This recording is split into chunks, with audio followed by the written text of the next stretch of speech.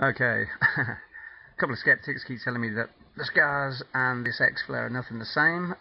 So what I've got here is a PowerPoint presentation, which means I can overlay the picture over the Mars scar. If you look at the blob at the bottom and the blob on the right of the overlay, you'll see that the hole at the bottom of the screen on the Mars scar lines up with that flash. The flash on the right hand side of the X-flare matches the flash on the Mars scar. The center lines up perfectly. Even the car shape on the right hand side is literally overlaid over the Mars scar.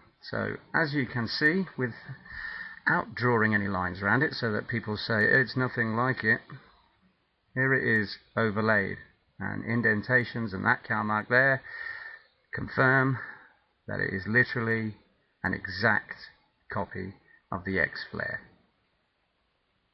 So there we go. That's as much as I can do for the skeptics. Believe what you want. My name is Lee, and I'm a Christian.